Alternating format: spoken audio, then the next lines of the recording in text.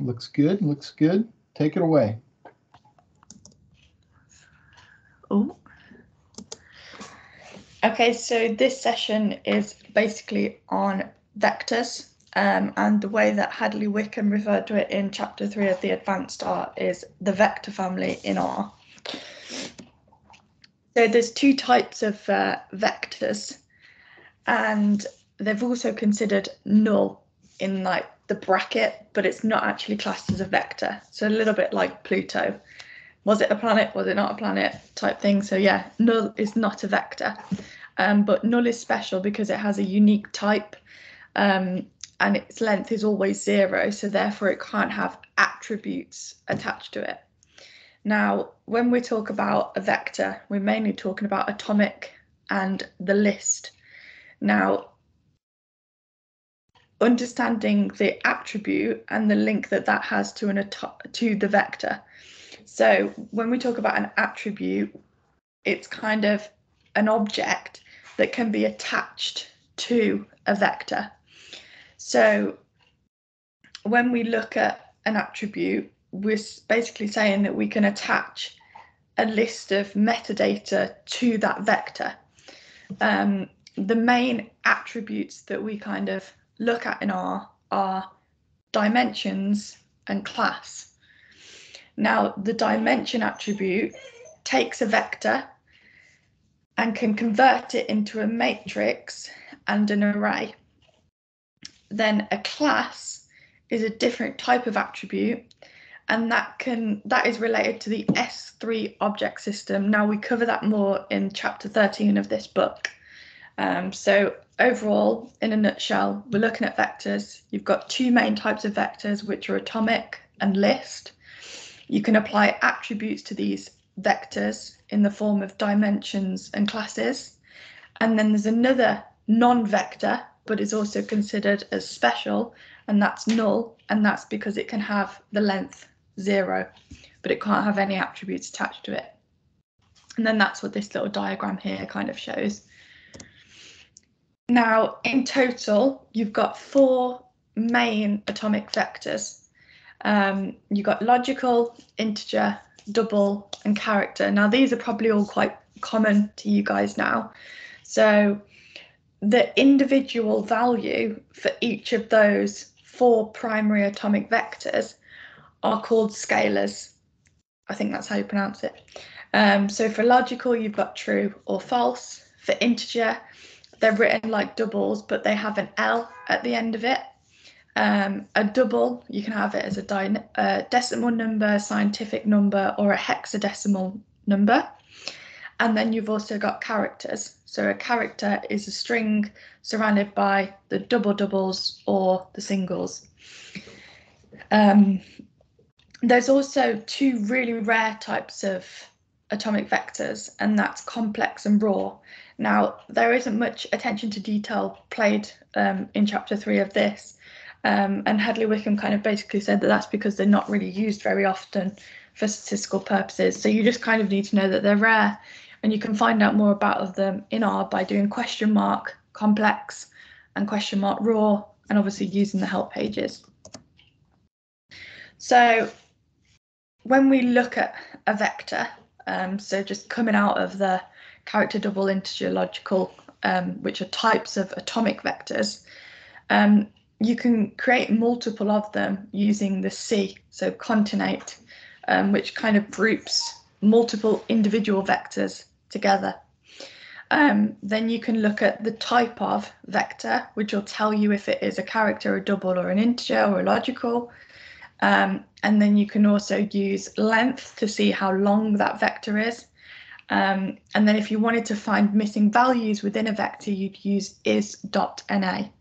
They're just some functions there, which you're all probably quite common of. I think the purpose of this kind of chapter and doing this book is to understand what's going on behind the scenes in R, which is what we covered last week.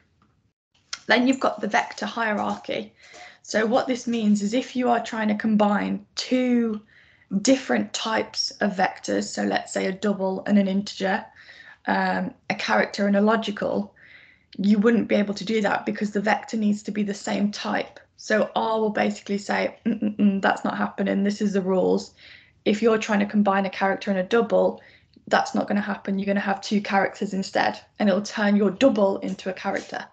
So I've copied this exercise from it because I thought this was like the most numerical type of coding challenge that I could kind of get from the resources in this chapter, because it's quite conceptual kind of stuff. But I did look at chapter 4, and that's got a lot more coding type things in, so that'll be a good one when we move on to that.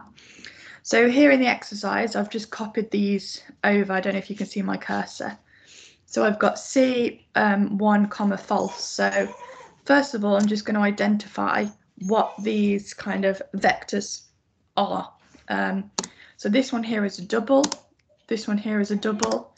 That one's a logical again, a character, and an integer.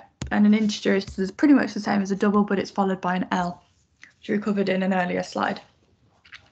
So here I've kind of made a reference to the vector hierarchy. And what I mean by that, which is important for this exercise, is that what we're showing is that one overrides another. So a character has more kind of weight than a double has more weight than an integer has more weight than a logical.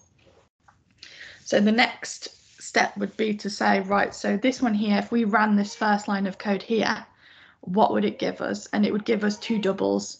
So it would give us C1 comma 0. And the reason it would give us 0 is because false numerically is a 0. So it turned it into a double.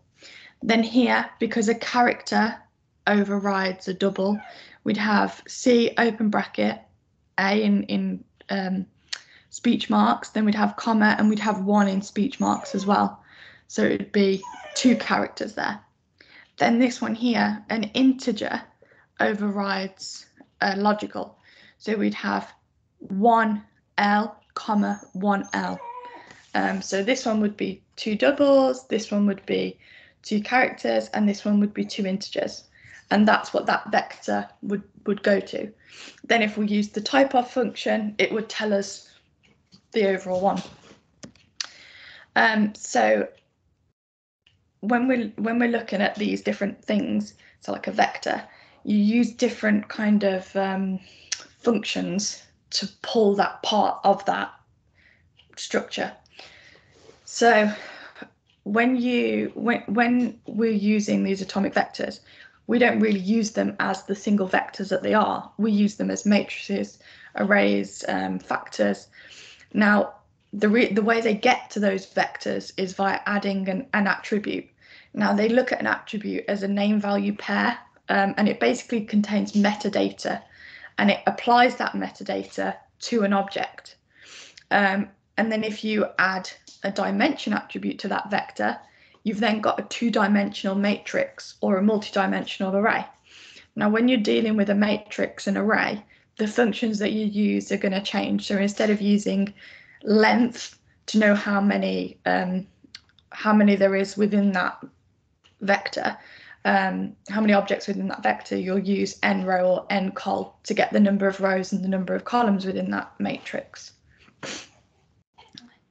So now we're moving on to S3 atomic vectors. Now, when we talk about S3 atomic vectors, so I'm just going to move this so you can see this diagram here because it's super good. So you've got vector, then a vector goes into an atomic is a type of vector, then you've got your four atomic vectors, logical, integer, double, and character. Then you've got 4 different things now. 4 important S3 vectors. So these are no longer atomic vectors, these are S3 vectors. And these are still related to your primary atomic vectors. So your logical, your integer, your double, and character, which is kind of signified by these arrows here. And what these are is it's basically adding a class or a dimensional attribute which turns that object into an S3 object. Now, this is important because what happens is it changes the way that kind of object reacts to a function. So if you applied a function to just an object, it would act different compared to when you applied the same function to an S3 object. So we can see this, for example, when many of you, I'm sure you've been in this boat, but when you first start coding in R, you've got rows of observations. You've put your data frame into R and you had, let's say you had people's names, but it didn't add a new, those names were categorical data. So therefore they were characters, but R automatically turns that into a factor. So it records the levels as a factor vector. And then the other types of ones are dates, which are saved as a date vector. Then you've got date time, which is stored as this vector here, which is POSI XCT. And then you've got durations, which are diff time vectors. Now, durations are only used when you're looking at the difference between two dates vectors or two date time vectors. And then you can get the difference. So that's super handy if you want to see a difference in temperature between two dates. Or the number of days, that's a better example. So when we look at factors, you can use it to get a count of all your categories, which is super handy because sometimes you might have different bug names, different species, and you might want to know how many numbers of each species that you've got, because each row represents data or an observation from that individual animal. But you might have multiple species, multiple of the same animal that group into the same species.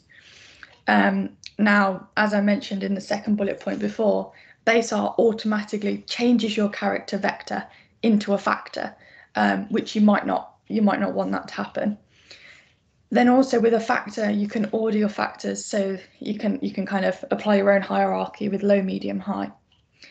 Date vectors are it's kind of like an attribute on top of a double vector.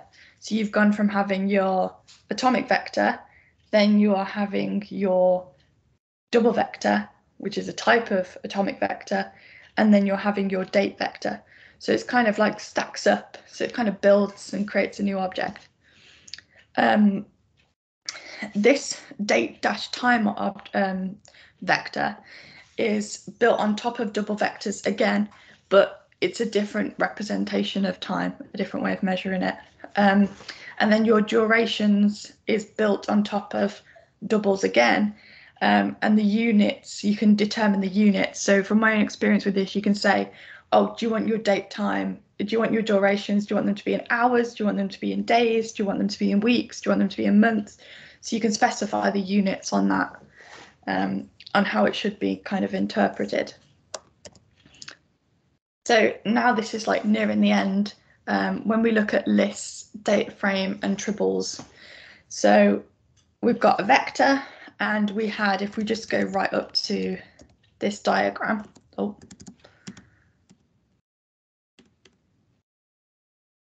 you've got two different types of vectors. You've got atomic and you've got list. So we've covered atomic, and we've seen which ones are numeric, which are integer and double, and then we've seen which ones that aren't numeric atomic vectors, which are characters and logical. So now we move on to the list. Now the difference between a list and a atomic vector, so a list vector instead of atomic vector, is that you are not restricted by the type. So you can have any type of vector there. And with this is what allows you to create a data frame or a tribble. A list can be made using the function list, open brackets, and sometimes they're referred to recursive vectors because a list can contain lists. So a list of lists of lists. Then moving on to data frame and tribbles, when we look at data frames and tribbles, they are built on top of lists, and data frames automatically transform non-syntactic names and tribbles do not. Now, the reason I put that comment in there is because I wanted to kind of focus a little bit on the difference between data frames and tribbles. And the reason was because data frames were, when R was built, data frames were built for that purpose all those time ago. Now, tribbles is something that they created to improve the functionality of a data frame, but it's still different. So, and one of the things is that a data frame automatically transforms non-syntactic names, but a triples does not. Now, when we look at non-syntactic names, which we covered in chapter 2, which was basically if it had an underscore in front of it or something like that, so it wouldn't actually be recognized as, you know, an ID or the number of days in the growing season or something like that as a variable. Now, they created triples to kind of remove that thing, but then saying that, in the last year that I've been doing little bits of data science, I've never used a triple really knowingly, I don't think.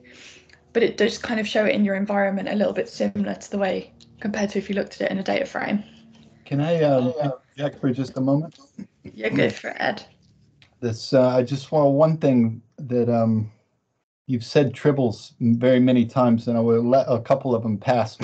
But I've put some pictures of triples in the chat if anyone is interested. From a classic Star Trek episode, it's The Trouble with Tribbles. Oh, am I pronouncing it wrong? Is it Tibbles? It is actually Tibbles. Tibbles. But I did find that humorous because of that Star Trek episode. But it's it's a weird word to call for a data frame, and it's a weird word to replace it. But it's a pun that's only funny to the kind of pun that's only funny to programmers, and it's a pun on the word table, and they just call it Tibble as a table. And one of the main motivations for making a new data frame object is that it has a few amenities for displaying the header as a table. So I just thought I'd say that. I actually avoid Tibbles a lot because it requires a little bit of extra code, sometimes just a few extra characters to do the same thing I might do with them in R. But having said that, they do work very, very well with all of the ggplot and all of the proper tidyverse stuff. But it is Tibble, not Tribble. Thank you. I copied this part as my next slide because I thought this is kind of shows you the difference between them. Here you're specifying your X and your Y for a data frame. You're doing the same with the triple, but then you've got this string of code that you have to use, this line of code that you have to use for a data frame, and it says string as factors. And what that basically means is we don't want A, B, C, so this column Y, so variable Y, to be converted to a factor. We just want it to be a character. And then here it's kind of interpreted as a data frame, 3 observations of 2 variables, whereas as a triple, it just looks at it as a 3x2 table with 2 variables type things. Now the quizzes for this are just like so conceptual, but I kind of thought it'll be fun for everyone to have a go anyway, because I kind of have tried to cover the answers to the questions within the slides. So hopefully you will all be successful on the quiz questions. So you've got kind of 10 minutes, just have a go at them, just scribble your notes down, and then we can go through it on the next slide. I see. I thought I would just say it was great. I mean, thank you, George. I thought I would just say a word for a few people that may just dip into some of these meetings, is that the theme for this meeting, in case you didn't catch it in the email, was to read a chapter in the Advanced Star book. It's a free and open source book, and the link is up on the main page, which I'll drop a link now in the chat. And so if you're having trouble answering these, you could just browse the book while we do it. Let me just find the link to the book. I did have it in the email. Navigate to my own email here. I'll just put that so that people can go there if they need to and want to.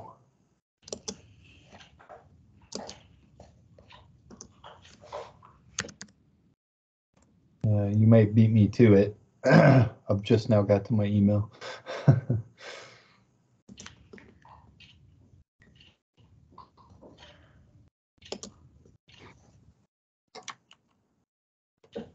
think that's a link to the book chapter that we read for this week.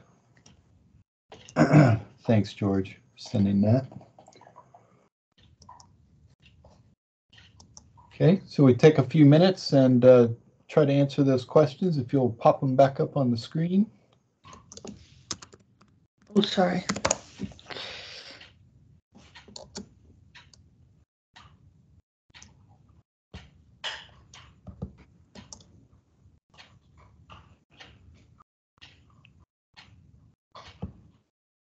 I just thought I'd email you before I forget. Thank you.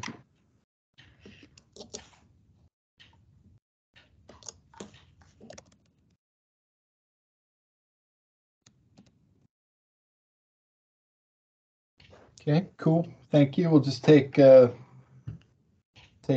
minutes. Is that okay? If anybody has a question or wants to talk about it in real time, or we can wait till talk about it at the end, just unmute and yell.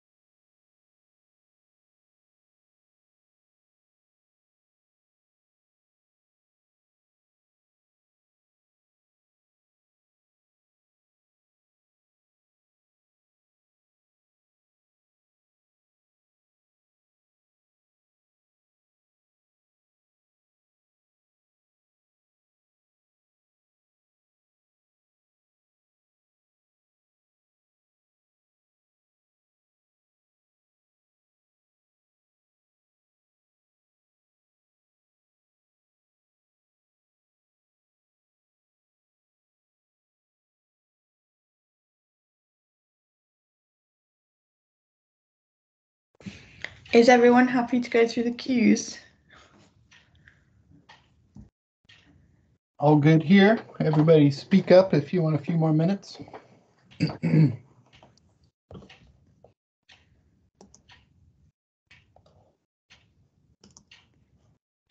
Right, does anyone want to volunteer to answer the first one?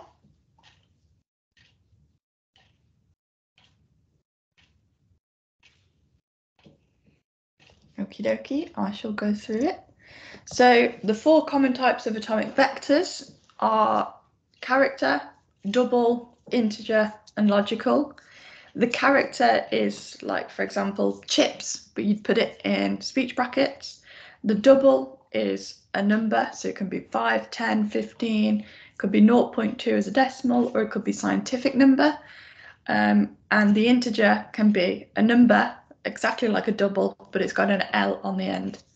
And then you can also have logical, which is true or false, or T and F.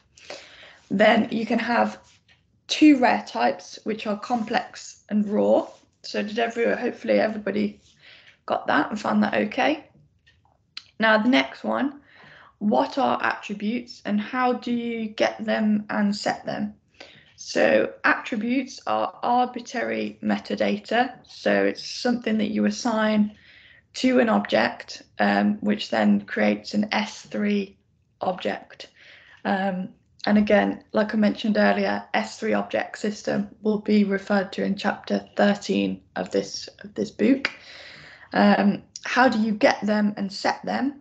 So you can get them and set them through 2 different functions you can use. Well, yeah, ATTR or attributes, open bracket, close bracket. And you can do, using the ATTR, you can use 2 different types. You can just put it inside the brackets with the X and then the Y in speech marks, or you can assign it like you'd assign a column to a data frame type thing. Question number 3, how is a list different from an atomic vector? How is a matrix different from a data frame? So an atomic vector we know is the same. A list is not the same type. So it's not the same type, and that's what's different between a list vector and an atomic vector. How is a matrix different from a data frame? A matrix is the same. It's not an atomic vector, but it's got the same types as an atomic vector. And a data frame is a bit like the list. You can have multiple types because you can have different types in different columns, hence why it's a data frame. Question number 4, can you have a list that is a matrix? Can a data frame have a column that is a matrix? So a list, can you have a list that is a matrix? Can a data frame have a column that is a matrix? So yes, you can create a list that is a matrix, and a data frame, can a data frame have a column that is a matrix? Yes, a matrix can exist within a data frame as a column, and you do that by assigning. So let's say if you wanted to turn the number of days in data frame A into a matrix, you'd have df $, number of days, and then you'd assign it and you'd do matrix open bracket, and then you'd establish what that data set is. Number 5, how do tibbles behave differently from data frames? So the one that I've written down is that tibbles never change strings to factors, and by that I mean that if I have a variable within my data frame that is class character, so type character vector, then it doesn't turn it into a factor automatically. It just exists as a character if it's a tibbles, and obviously exists as a factor if it's a data frame. But if I use the string as factors equals false, then the data frame also won't change that. So if I look at the solutions, oh, I've not left enough room by the looks of it for this one. Oh, there we go. So yeah, it just kind of explains it in more detail exactly from the book. This is the ATTR function, and there's the attributes with open bracket, close bracket. Here, yeah, you can make a list array by assigning the dimensions. So dimensions is an attribute. Remember, the two attributes are dimensions and class. We add them to our vectors to get our S3 objects. And you can make a matrix column of a data frame by assigning, so here, data frame, so that's what I was saying, my data frame A, my X, I refer to that as the number of days, and I'm assigning it to the matrix. The other method that you can use as well is by using the I, but I've never done that. And then further things to comparing tibbles and data frames is the enhanced print method. Now, I think what it means by that is that a tibbles only actually shows the first 10 rows of the data of the data, whereas a data frame, if you print the data frame, it will just show as much as possible. And the other word it has, stricter subsetting methods. Now the next chapter is about subsetting, but for those that don't know what we mean by that, we mean by taking out variables that we want or taking out a certain row of data, and that's what we mean by subsetting. So the functions that we use for a data frame to subset it will be different functions that we use for a tibbles to subset it. So yeah, that's all I've got. I hope it was useful, and I hope it provided some background information to the stuff that we kind of do most days. That was cool, George. I thought this chapter was easier than the last chapter. Yes, so did I, but I think it's because we're familiar with it. So like we're used to dealing with vectors, whereas non-syntactic names was a new word for me, but so was tibbles, to be fair. Any comments here? I think I really enjoy going through these chapters myself because I've learned something from these two chapters. You know, there are little bits of things in there that I can learn from too, and that's nice. But it's, I think, a formalization of stuff that we take for granted a lot when we use R, and I can even forgive the bias towards the tidyverse and ggplot for that reason. One of the things we need to decide here is if we want more of this particular book. That was a thing we were testing. I do have the next few meetings set up to, I'm going to go ahead and stop this recording now. Thank you again, George. I have the next few meetings